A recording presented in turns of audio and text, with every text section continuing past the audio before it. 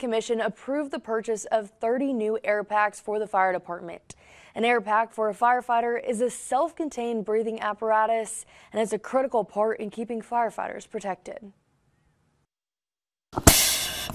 And I'm breathing off the bottle that I have in the back.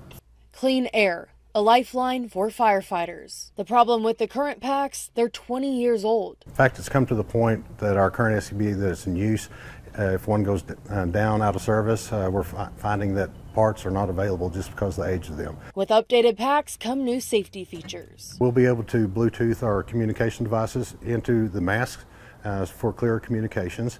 They'll be up to NFPA standards now so that we get an earlier alert. Chief Gwynn says they'll also be lighter and more comfortable. Beyond functionality and safety, it will also help with mutual aid.